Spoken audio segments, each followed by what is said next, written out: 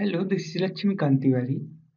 In this tutorial, we will blink the LED of CC3200 board from my internet.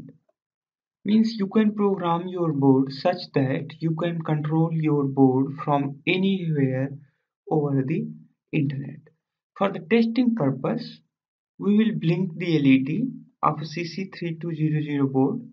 It will be using a very simple HTTPS protocol to send and receive the data from your web browser.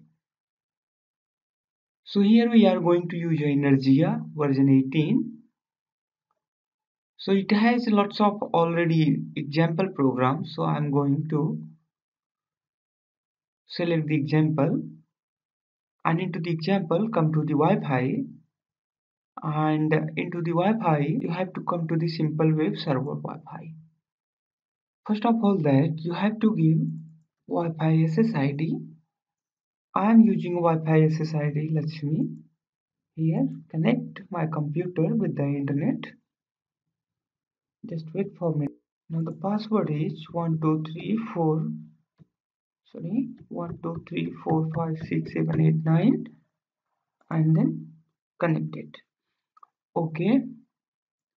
And the password is 1234567889. Let me change the password here.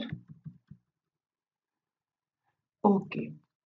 So the Wi-Fi server is started at port number 80, and let's change the serial is 9600 baud rate.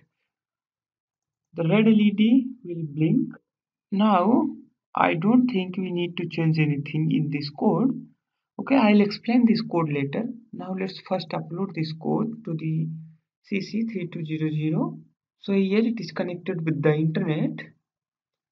Now we need to open a web browser, and then we need to enter the IP address. So here is the IP address.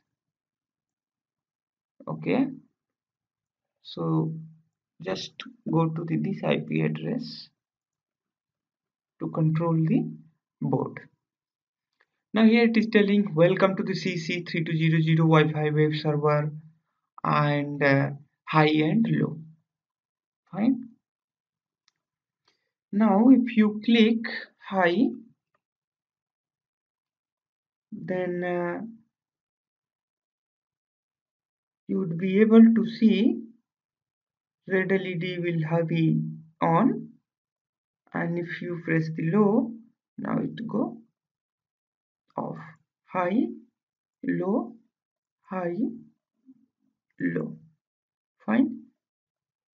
Now let me explain you how it is working. First of all, that it initializes the serial port, and then is connected with the Wi-Fi, and after that it acquired the local IP address of the board. Then it printed this IP address onto the console so that we can connect with the board, and finally onto the loop it is while 1. Here it is listening for an incoming connection. That means it will accept a connection from anywhere across the world over the internet, and then it will print onto the console key we have found a new client, and if client is connected and if client is available, okay, it will read the client and it will find if it is new line, that means the new byte is coming. Okay, and after that it will print what it is received, and then it sends this data. It posts client.println, that is the Energia CC3200 Wi-Fi web server, and it is means HTML coding. Okay, nothing more than that. So it is just HTML coding.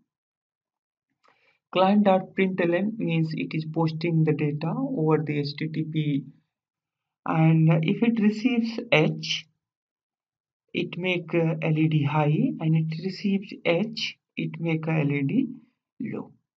So that's all. If you want to send something else other than H, so here it is H. If you press the button, it is telling button on click. Okay, it is sending the H. So if you change this H, it will send something else. You can send 1 and 0. Okay, so thank you so much for watching this video tutorial, and I have demonstrated you how to control your LED over the internet. Thanks for watching this tutorial and stay tuned for more tutorials.